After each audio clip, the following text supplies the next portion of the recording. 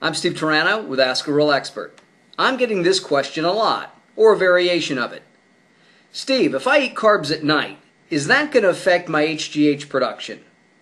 Steve, if I eat carbs at night, will that spike my insulin and affect my HGH production?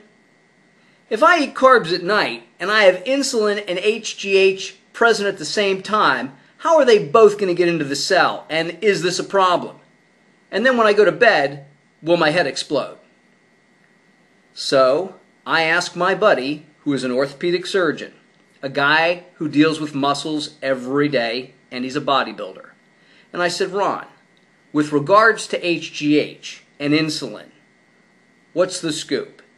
He said, you know, Steve, HGH alone doesn't do all the miraculous things that people think it does.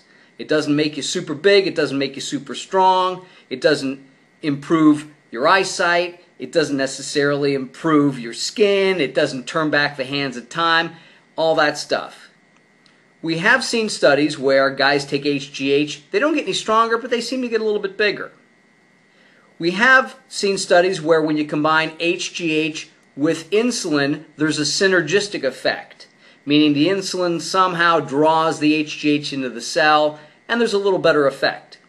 He said, now when bodybuilders combine HGH, insulin, and testosterone, again, there's a synergistic effect. All three of them seem to work well together. But he said you got to remember, if you take tons of testosterone, you're going to get great effects as well.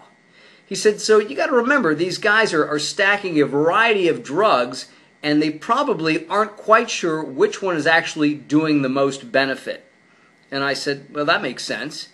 And then he said, you know, if a guy's natural, he doesn't really need to worry about all that stuff. The body will take care of itself.